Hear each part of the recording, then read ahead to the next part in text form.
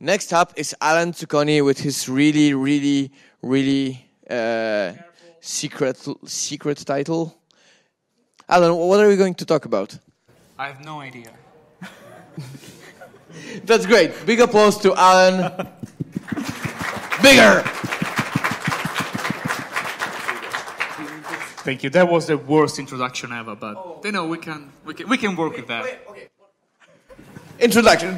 A tiny story to introduce Alan. One day, I was at GDC Europe, and Alan comes to me and was like, "Hey, Sauce, I'm going to talk about game jams. Do you want to do a game jam with us on stage where we give a talk at this really scary event?" I'm like, "How much time do I have?" 60 minutes. I'm like, "Okay, I can do that. I made games in 60 minutes before." So then, the next morning, he comes up to me, "Sauce, can you still do that?" I'm like, "How much time do I have?" 40 minutes. I'm like, "I guess so." So then, before the talk, I'm waiting in the first row, and Alan was like, "Okay, Sauce, come to the stage, make a game." I'm like, "How much time do I have?" He's like, 25 minutes. Okay, I did it, but that was pretty funny. I actually just replaced sprites with a game. I have a game called MacPixel that's about explosions and kicking people in the crotch. So I replaced kicking people in the crotch with hugging people and explosions with hearts, and I call it HuckPixel instead of MacPixel. So once again, this is a story. How is that for an introduction? Slightly better. Okay, so now I want a slightly better applause for Alan Zucconi. Okay, that's we can go with that. So, but anyway, when Bob asked me if I could talk about one of my games, in particular Orbitalis, I was very, very excited. But, at the same time, I didn't really want to make, an out-of-door sort of pretentious post-mortem talk, #Gamasutra. I didn't want this to be, yet another indie talk. And this is why, instead of probably really talking about what Orbitalis is, I'd like to tell you a little bit why the game it is the way it is. And, there are many games that have captured people's attention, not just for the stories they tell, for the stories the game itself tell, but for the stories of how they have been made. And, well, the most obvious example is, of course, Indie Game the Movie, which sort of binds games such as Fez and Super Meat Boy with the struggle of their development, regardless, of how well portrayed and how actually true that was or not. But there are many other games, such as, Depression Quest or Dysphoria, just to name a couple, which, despite not being exceptional in their execution, they can only be fully appreciated if you know the stories of their developers. And another example I can think about, for example, is Alexandre Bruce Antichamber, which, in my opinion, is one of the most innovative, brilliant, and well-executed indie games out there. If you probably have seen Alexander Bruce's GDC talk in 2014, and if you haven't, shame on you, please go to see now. It's on the Indie Vault. Well, you know how emotional his journey has been. And feeling all those 7 years of hard work, all, the amount of effort, all the hours he put into his game, feeling all that struggle, if you play Antichamber again, well, that itself adds a completely new layer, a completely new experience to the game. And, well, this is what making games, for me, as an independent developer, really is. Games are stories. Games are about stories. And even if the game themselves, they might be fictional, well, behind most of them, there are real stories, the personal stories of people who make them. And knowing them can shine a completely new light, even to something we already play and we already know at perfection. Now, to quote Alexander, well, what people did is less useful than understanding why they did it. And this is why, if you want to really understand why a developer chooses to make, a game rather than another one, you need to understand their story first. And so I think that if you really want to understand why I made Orbitalis, the game which I will show in a few seconds, the way it is, well, I think you sort of have to understand the story behind it and how it turns out to be. At this point, I think that, as game developers, probably all of us, we have a game that has influenced our careers more than, and possibly our life more than any others. And for me, this game was Creature, which probably nobody knows. How many people know this game? Nope. Oh, now I'm quite impressed. I wasn't expecting that many people. So yeah, basically it was for the people who haven't played it. You can imagine like a sort of a Tamagotchi, but a good one, and you can see all these little creatures that you can sort of pet and slap. And they have their own DNAs, and they have the neural network, which determines their behavior. They can talk with you, you can talk with them, they can reproduce, you have genetics. So it was a very, very good life simulation, and probably still is, up to today, one of the most sophisticated artificial life simulation aimed to the public that you can play. And that, for me, was the first time when I realized that games, programming, and biology, they could all beautifully fit together like puzzle pieces. And this is what ultimately led me to study programming. I wanted to be the best programmer, so I could be the best game developer. And while my colleagues were all busy making database in Java, well, I used to make games, including this shameless Star Trek ripoff I made in 2002. And yes, you can see in a second like a Borg cube exploding. But let's go with that. What happened next from 2002? Well, I showed some of my prototype to my teachers and my lecturers at the time. And their reaction was pretty much exactly the same, which was, games, really? Well, we only do serious programming in here. And if you're a teacher, don't say ever that to anybody, ever. Because, after the time, I still wanted to make games. But of course, after being so heavily discouraged from, all my effort and all the time I was spending making games, well, I thought that it was not possible to make games as a living. It was not possible to make games as a living the way I wanted to be, with exactly the stories I want to tell and the gameplay I want to tell. And so I was keep, making game as a hobby, but I sort of move away from that. I didn't want that to be a full-time job because I thought that was impossible. And so I moved to London and I started a PhD in neurotechnology. And before you ask, yes, there was an actual slide from an actual presentation I did at Imperial College. And you can see we have fruit flies, we have lasers, we have robotic arms. We also have Lego bricks to hold the laser in place. So, I mean, come on. What could possibly go wrong with such an amazing setup? And, well, apparently a lot. In fact, in 2013, unfortunately, I've been victim of harassment at Imperial College. And when I reported it, unfortunately, the college kicked me out. And that started a very dark period in my career because, I worked on that for, 10 years and suddenly that was not an option anymore. And if you want to work in academia, doing a PhD, doing research is basically the only way to do that. So once you're kicked out because of that, there's no many chance you can go back again. And so, after that, I spent a little bit of time, being very sad and stuff. And I think, the only reasonable thing that every severely depressed game developer should do. So I joined Ludum there. And I spent, the following 48 hours to push both my strong passion for science and this feeling of absolute emptiness I had at the time into this little game here, which turns out to be a sort of bizarre gravity simulator disguised as a puzzle game. And you only have one enemy in the game, which is gravity. And gravity, as you probably know, always win. So in the following days, Orbitalis became the most voted and commented entry on Ludum Dare at the time. And in the end, it didn't win. And I think one of the reasons is because, the game basically had no audio. And despite all my efforts, game developer never really buy the argument that there is no sound in space. So that didn't really work out. But anyway, I think if you look at Orbitalis, something you can immediately say is that whether you played it or not, whether you like it or not, you see once, like you see an animation like this, and you will always recognize the game from a single frame. Its resolution, which is quite bizarre, its color scheme, its feeling, the level design, you see it once, you always recognize. So, unique aesthetic, check.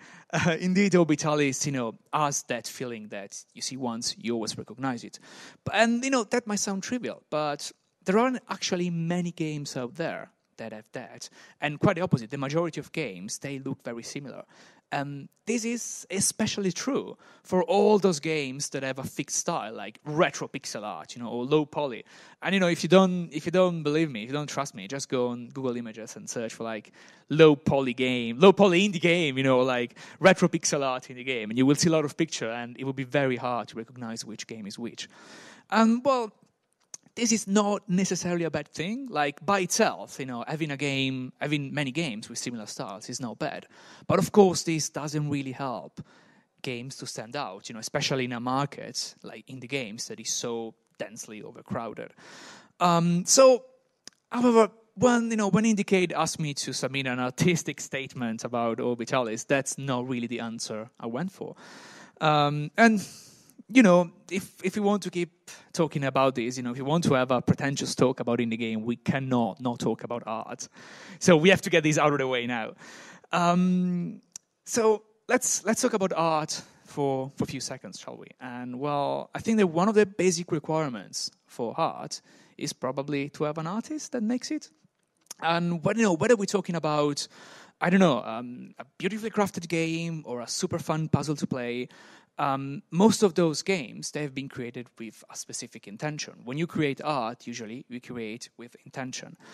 And if you're a painter, we can say that every stroke is indeed intentional. But there's a problem with that. Now, let's imagine for a second that you're a writer and that you have written a novel, which is amazing, everybody's impressed, and this novel has a very surprising plot twist. Well, everybody is surprised but you, because you have written the novel. And it doesn't matter how many times you reread your own script, you probably won't be surprised, because you know how it ends.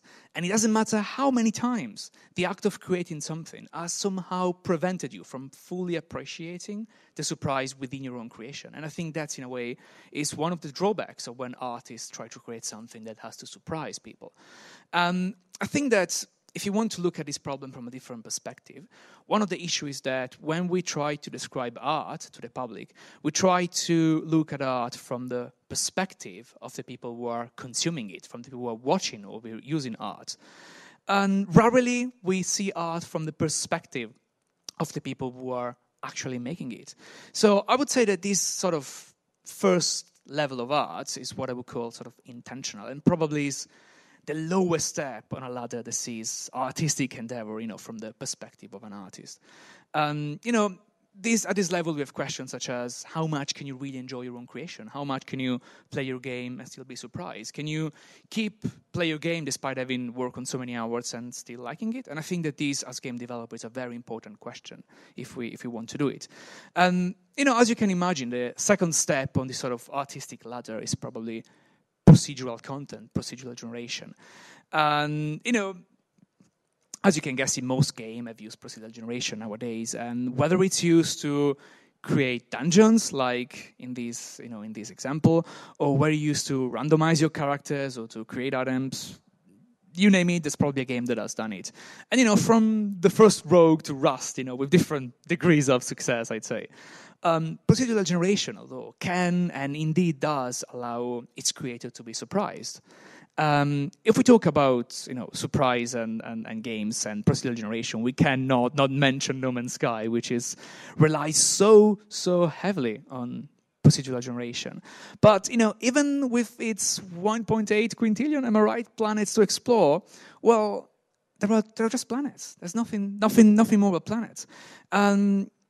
The reason is that when you generate content procedurally, you have to define exactly what you want to generate. You have a set of constraints, you have a set of rules, and you cannot escape from that. So, yes, there's a lot of surprise, there's a lot of space, but even in No Man's Sky, which has such a deep use of procedural generation, there's not going to be anything else but planet. There's not going to be anything else but what has been coded inside.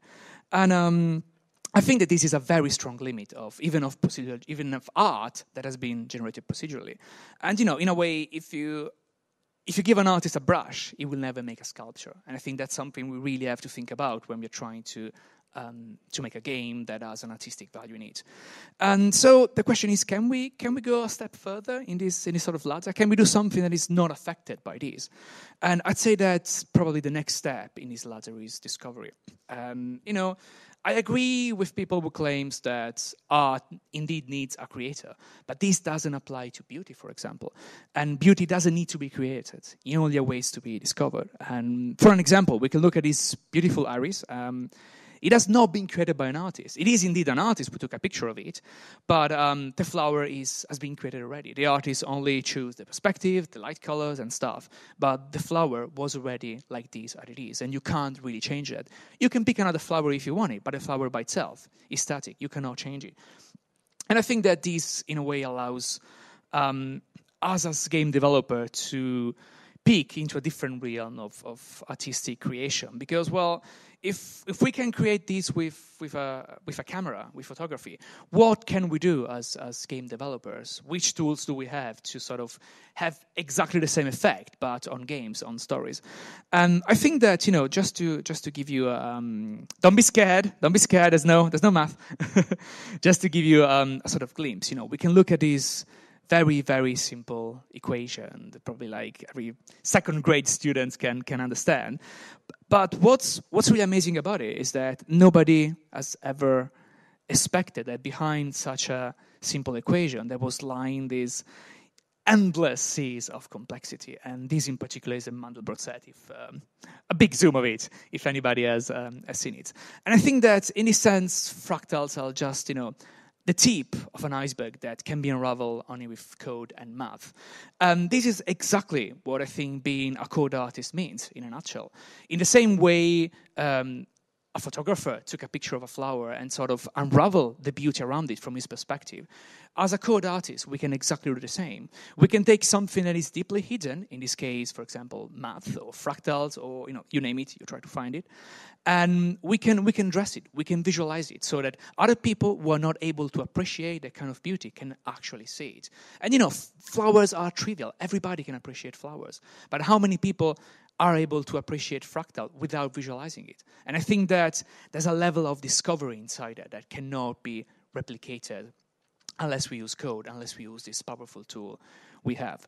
And, this is exactly what I wanted to do, in a way, with Orbitalis. As a way, this is another very famous equation that probably you have known. This is Newton's law of universal gravitation. And basically, without going into details, what it says is that if you have two objects, they attract depending on how big they are and how far apart they are from each other. Again, who could ever imagine that within such a simple equation, which is even simpler than the one we've seen before, there is so much complexity. There is so much complexity that arises from something so simple. In the same way from creatures, in the same way from fractals. And I think that this is exactly what I wanted to do with Orbitalis. I wanted to show how under something that is so incredibly simple, there can be something that is deeply infinite complex. In a way, gravity, fractals are something very abstract that we rarely feel every day. But that's not true for gravity. We experience gravity on a daily basis, but only on such a small scale that we really cannot appreciate how amazing it is. And I mean, gravity doesn't only make Apple falls. It actually determines the entire structure of the universe at this larger scale. And it's the same equation that makes Apple falls and the moon rotating around the Earth that determines how the entire structure of the universe is. And I think that this is incredibly beautiful and incredibly powerful. And it's something that I really try to exploit using Orbitalis. I really try to have a game that give a visualization of something that otherwise would have been completely hidden. And now, I know now a lot of people can probably complain about the fact that, couldn't you just do a less pretentious game? Couldn't you go with a more natural, with a more common type of game? And indeed, yes, there are choices in Orbitalis that are making it less appealing to a broader audience. First of all, the game runs at a very weird resolution, as you can see. It's a sort of square. But I really wanted to do that. I really wanted to make this choice, despite the fact that, it makes it very hard to bring to, for example, port on mobile or port on, port on other, screen resolution. But I really think that playing with black space and playing with restricting what you usually can see is a very powerful way to remove power from you. It's a very powerful way of make you feel surrounded, immersed into the void, as if you were sort of trapped into a space capsule or something. And so I was quite surprised to know that there was an actual game called Capsule, which did exactly the same, a couple of years earlier than Orbitalis. And basically, in the same way, try to evoke feeling of claustrophobia and isolation by removing the amount of space you can actually see on your screen. And I think another choice that probably didn't really help Orbitalis is the fact that I really want very little text. in Orbitalis. And the game itself, when you play, it has no text at all. But it's very intuitive, so that by itself has never been an issue. But it has been an issue for other parts of the game. For example, we have seen here a GIF of the level editor, which it looks quite sweet with a blueprint effect, but the thing is, it's probably not super accessible to users. So that's probably another design choice which didn't really help Orbitalis, to be available to a greater audience. But overall, even with all sort of like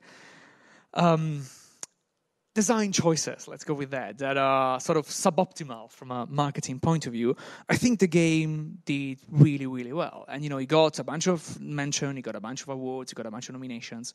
And it went from Ludum Dare to Steam in 100 days, which, 3 years ago was sort of quite of a record. And, for me, for my personal story, Orbitalis has been a huge success because it really helped me in a moment in which my mental health, because of all the college drama, was at its lowest. And this will always be true, regardless of how many copies it has sold, regardless of how many copies will sell in the future. Orbitalis, for me, has been personally a huge success. Traditionally, post-mortems at this time start showing numbers and copies, and figures. And, I'm not going to do that for the moment. And there are two main reasons why. One is that if you have a publisher like I did with Orbitalis, most of the time you are sort of strongly discouraged or actually forbidden by contract to talk about numbers. So this is one of the reasons why few developers can actually talk about how many copies they've sold and the numbers they're making. And, another thing, big problem is that if we as developers share our numbers, this sometimes can be misleading. And I think that there are other developers which can use that information probably in the wrong way, unless it's done in a very nice way. And just let me give you an example. A couple of days ago, Us2 released this infographic about their mobile game Monument Valley, which probably most of people here have played. And yes, he made $14 million in 2 years, which is a lot of money, obviously, but for the type of game it is, and from the scale of game, it's a reasonable amount of money. Now, if you're an average independent developer and you try to compare yourself to those figures, it's very likely that you will feel strongly unsuccessful and unachieved. So that's why I think it's very dangerous sometimes to share numbers. Even if numbers are low or even if numbers are high, it's always dangerous to compare yourself.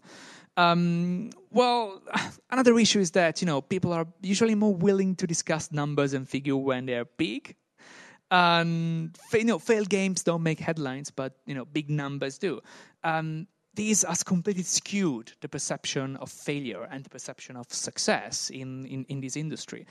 If you want an example, think about Kickstarters. We always read about successful Kickstarter most of the time. They make a lot of money.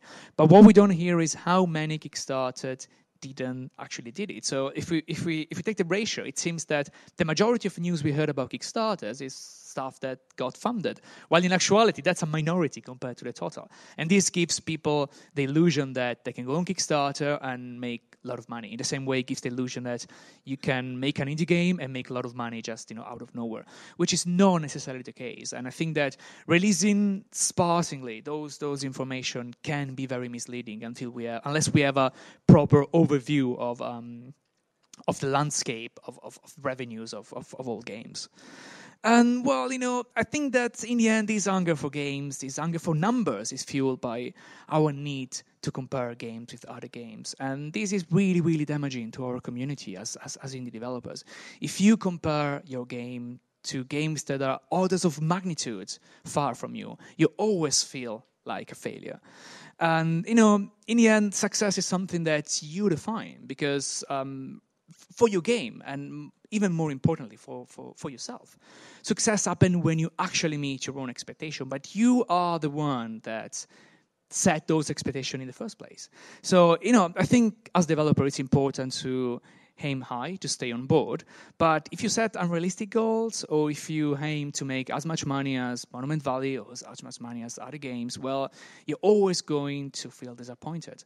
And, well, I know that this talk was a little bit all over the place, but, whether you have played Orbitalis or not, or whether you have liked Orbitalis or not, I think that this hope, in a way, helped you realize that, behind every game, even probably the most soul-crushing, free-to-play, Flappy Bird clone iPhone game ever, there's a story, and that you won't find this story on Steam Spy. And so please go make whichever game you want to make, but don't let your game be about revenues and sold copies. Thank you.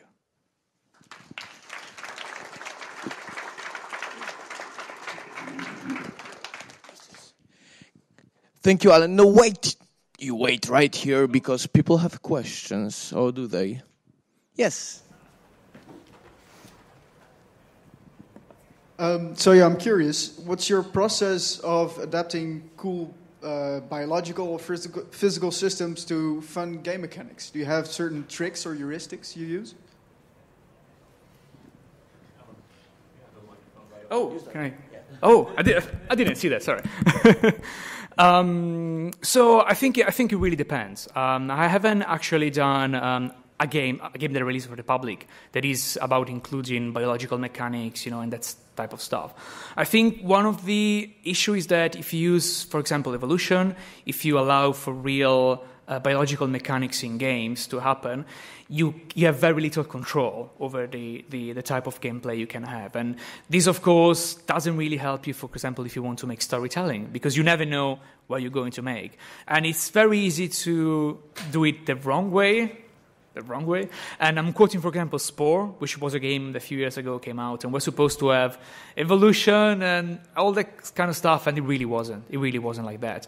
I think that even creatures failed on the evolution part, because evolution takes time over thousands of generations, millions of generations, and creatures never had the time to develop that. Even with Docking Station, which was this update that allowed creatures to travel across computers, we never reached the amount of generation required to have proper evolution in creatures. So I think it's really, really hard to do something that is not a sort of like fun aquarium to watch with that. But if you have any idea, let me know. We can discuss it after. Anybody else? Come on, don't be shy. Yes, please.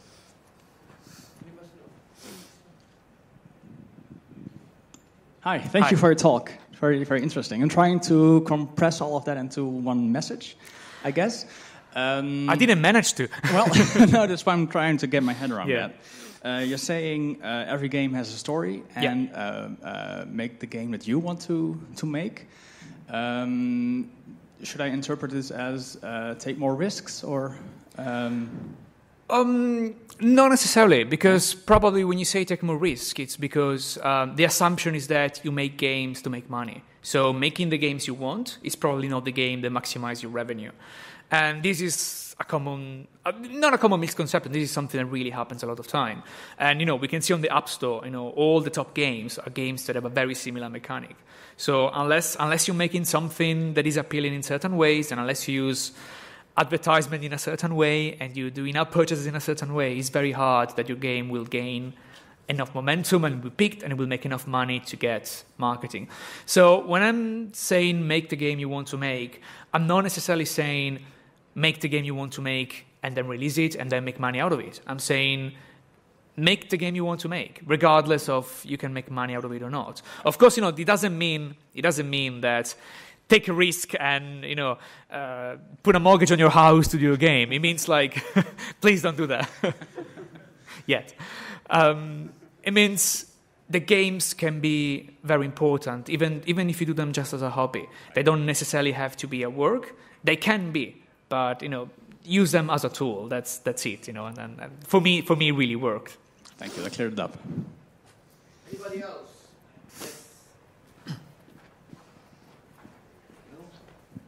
Hi.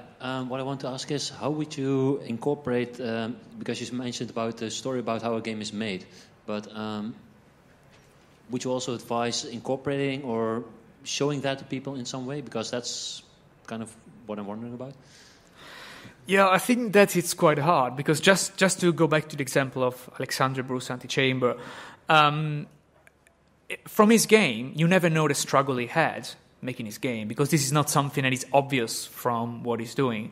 To me, I only managed to do that when I saw his GDC talk. And when I played this game again, it was a completely different experience, because now I see how much time he spent on this thing, I see how much time he spent on this level design, I see all those things. So to me, that's a very hard thing to do. You can always go, the opposite way and making a game about your story, but that sometimes is not necessarily what you want to do. More of a story. Yeah, exactly, more of a story. So I think I think maybe for example, always using Antichamber as an example. In the game, there are special rooms. I think they call developer rooms or something like that, where you can see the time you spent in making the game, all the prototypes, all the stuff. And I think that's a very nice way to reward the player, because they're playing in the game, so you're not breaking the game by itself. But you can have a glimpse on how long it took just by showing, for example, a room with 2001, 2002, 2003, and see how the game evolved. And I think that it worked for Antichamber because, of course, it's a sort of meta game, Yeah, exactly. So it might not work, I don't know, in Dark Souls. You might break the thing, but it's not something you necessarily have to do. But if you have the chance, you might find it. What could be possible is to maybe to perhaps to keep better track of the development process and to make it more accessible to people then, even if not internally via the game. Well, I think that's definitely something that it might be helpful, even just for yourself, but doesn't necessarily mean that, yes, behind every game there's a story, but the question is your story you're going to tell will help the game or not? Because sometimes, if you're you can also be the type of developers that its story behind a game is, we got a commission to make this game and we made it. And maybe, it might not be an interesting, appealing story. But at least for what I know, most indies have a story, which usually is about struggle and desperation. But that's another point. But yeah, maybe that story is worth telling because maybe it can help other people. But, I think depends on the story, depends on the game, but it can be done. So it's worth considering. It's definitely something worth considering, yeah. Anybody else? Great, that's it. Alan, okay, one more. Yep. I was curious about your restriction of field of view, and you said you had a problem if you were going to develop it for mobile or any other platform. Would you consider? You're still considering this, or maybe not. Also because the game has been made in Flash, but don't tell anyone. So it's a little bit hard to port. So if I had to make it on mobile reasonably, I had to redo it probably in Unity or something. So it's going to be a very different game, and I'm not sure that investing all my energy into remaking the game into Unity as it is would be worth it. So maybe I can make a second installment, but I'm not a fan of that kind of thing. It seems to me more a way of milking money, from a game, and I'm not sure that's the type of things I want to do at this stage. But I think it's to go back to the limitation point. As players, we always used to have certain things for granted. Like we always used to know that we can control the player. We always used to think that the entire screen is for us to watch. And all these kind of assumptions, if you break them, you can sort of provide an interesting experience to the player. It's something you can definitely use to play with if you want to sort of change a little bit the thing in the game. Anybody else? We still have time, so don't hesitate. Okay, great. Alan. No, there's another one. Yep, there's another one. Another one. Great. That's cool. Just guys, don't hesitate. Hi. It's a little bit of a mean question because Orbitalis please. did quite well financially, so you can support yourself with your game. And from that perspective, it's really easy to tell people to just make the games they like. But how would you advise them to survive? Because there's a lot of people who want to do full-time games. Well, speaking of that, yes, Orbitalis did sort of financially well, but it didn't as well to fully fund me till now. The game was released, I think, 3 years ago, and up to now, with the money it's making today, I won't be able to just survive with that. I think that probably the biggest advice is that a lot of people want to make a game. They want to make the game that makes millions of money and that makes them rich, or at least, that makes them independent in that sense. That makes the indie part of indie true. And I think that's very risky because most of the time it doesn't happen if you look at statistics. And, it's not, it's just the statistics. There are so many games and so few of them actually makes money. So I think that it's very hard to make a single thing that makes a lot of money, but it's relatively easy to make a thing that makes a little bit of money. So probably a better strategy, a more effective and reliable strategy if you're a game developer and if you want to stay indie, is not making a big thing, but making a lot of small things. And all together, they can make a little bit of money. You don't have your own game to be played by 1 million players, but maybe if the same person can buy your game 2 or 3 times, if you make 2 or 3 games. Of course, this means that you also have to ship stuff very quickly, which indie developers are traditionally not good with that, including myself. But yeah, I think that would be probably the biggest advice I would give for that. Anybody else? I'm going to wait a bit now. Take your time. I should have used biscuits. I should have used biscuits last time for people who give questions. It would have been 1 million questions. But yeah. The moment I will start speaking, somebody is going to raise their hand. Okay, probably not. Alan, I think your talk should be called Not Another Indie Talk because should we change it now? Yeah, change it now. So it's touched a lot of subjects. Like if you want to make indie games, there's a lot of good things that are going to happen. Like we're here, you're here, I'm here. There's a bunch of other indie developers here who made it here, but there's also a lot of terrible shit that's going to happen, and you're going to roll on it. You're all going to die. Yeah, you're not going to die, but it's going to be terrible. I like the point that you made about not trying to make money. Yeah. Because if you want to make money, it will cloud your judgment. Just try to make a good game. Yeah. Not try to make a game that sells, but games that people want to play, right? So thank you, Alan. Thank you for all the points. Thank you for your story, and thank you for taking your time, and thank you for being here. And please applause for Alan Zucconi. Thank you. Woo! Thank you.